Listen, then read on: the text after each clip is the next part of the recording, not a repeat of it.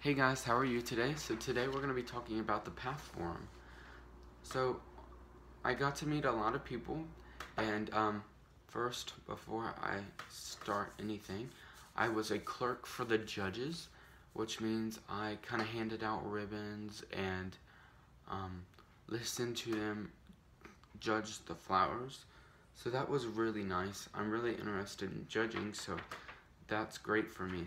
Um, there was like 9 to 12 AOS judges there because there were so many Paphiopedilums. I was in the complex hybrids only. Uh, so that was really nice. We also got to meet Dr. Olaf Grus, and he specializes in Phalaenopsis, Paphiopedilum, and Phragmopedium. Um, and he is out of Germany. He's a really nice guy. He's tall. He's also wrote a book that's in German. I know it's not very available for the US because it's in German, but there is a lot of pictures in it. He brought a couple, but he wanted a lot of money for them. So I didn't get a chance to pick up one. Hadley Cash from Marriott's Orchids. That was great. I also met, I think his name was Gordon from Woodstream Orchids, I believe in Maryland. That's not on the paper, but he was kind of running the whole thing. And Dave Sorosky, or some, I know I'm not saying this right, but he owns Paph Paradise out of California. So I got to meet them, and they're all very nice people. They talked about the hybridizing and what they look for in the future. Secondly, I wanted to share with you my judging notes. So when I was listening to the judges, I also asked questions. I've noticed that all orchids are judged the same with their flowers, about the same, and I'm sure some of them have some differences and stuff like that. But you want to look for the nice roundness of the flower. You want it to, if I were to draw a circle or oval, you want it inside the flower. Excuse me. You want the staking needs to be hidden. You want, most people, it was about half and half. Some people had wooden stakes and some people had wire stakes. I personally like the wire stakes because you can hide it a lot better. You can hide it right up of the flower inflorescence, and I like it. And then you bend it to where there's like a hook, and you hook it around right above the flower of the Paphiopedilum, and that helps it stay up. The second following that would be you would have to make sure that the flower is facing the judge, because the judge is always looking down at these plants most of the times, and you want the flowers to face up looking at the judge. They really like that appeal. You want the flatness of the flower, even if that's a word, flatness. I made it up. You want a nice flat based flower, so where it's open and you can see everything. They don't want it cupped where it's kind of hiding. They like it nice and open. The color and design. Some of the same orchids, as you know, seedlings, even if they have the same parentage, they have different colors and different designs, and they kind of look through and see what the best designs and colors of them are. They don't like to see any deformities, even though we had a very funny part in our show where it was the ugly ducklings, and I'm telling you what, those were very ugly. A lot of deformities in there. There was 3 of them, and the one was just hilarious. I knew it was gonna get first place. And lastly, on my judging notes, is equally distributed plants. So you don't want a clump of flowers here and a clump of flowers here. You want it evenly spaced. You want them all facing the same way, and things like that. So it was really nice. I did learn some new things for the judging, and I took notes. They had an orchid panel where people were asking questions and they were telling us stuff.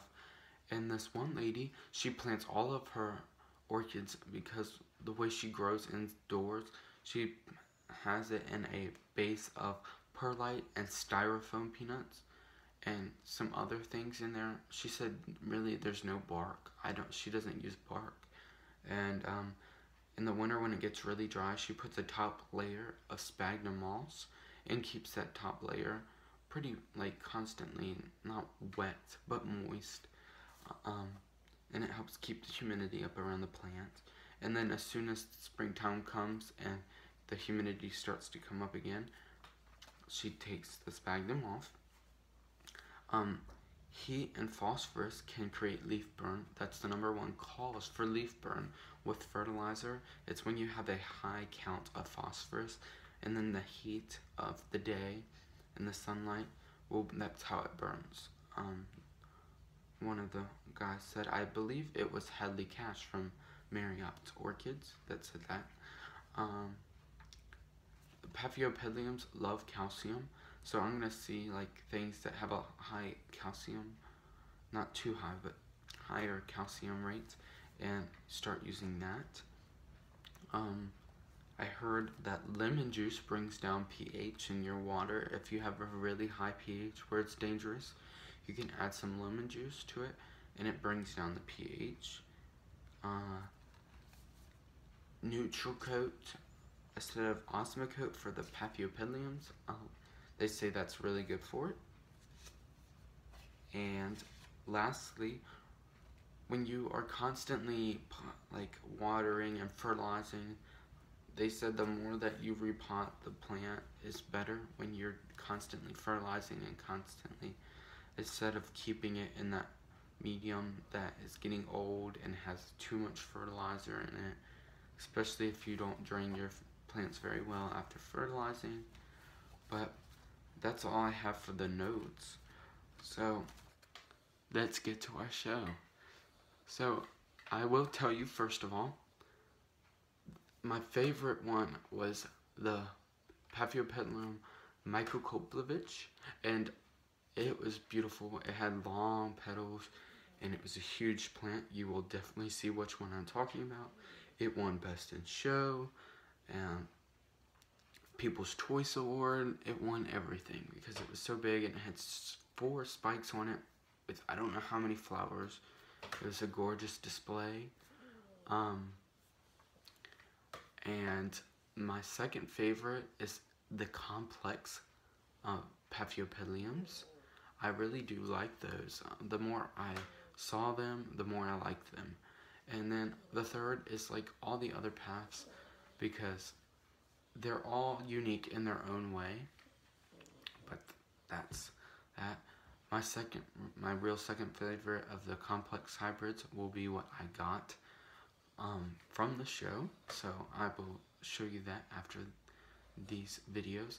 Now I'm sorry, there is black screen on both sides of it for all except one video, because dumb me forgot to turn my phone sideways, and I forgot, and then when I got in the car I remembered.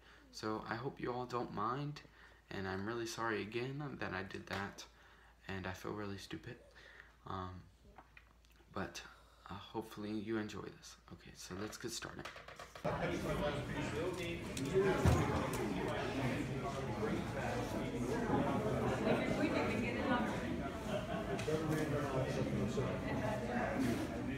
Well, you know me, I have a hard time throwing plants out.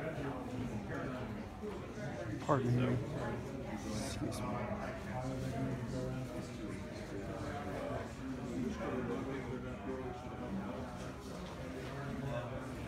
That's after a lot of years of doing what you...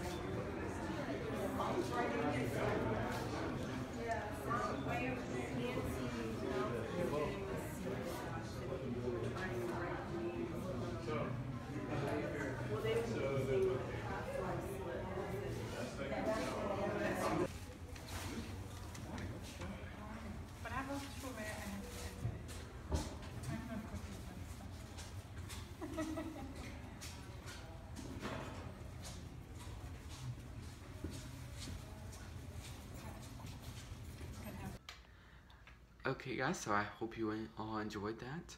I do know I had to rush through some of it because there was people standing behind me looking at orchids and I was trying to film, so you can hear me in the background say, excuse me, I'm sorry, pardon me,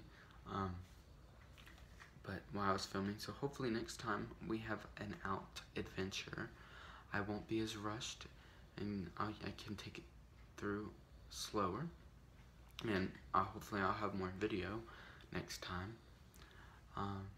But that's all I have for you for this video, because this video is so long already that I'm going to show you what I got there in the next video. So I will see you all later, and I hope you guys have a great day.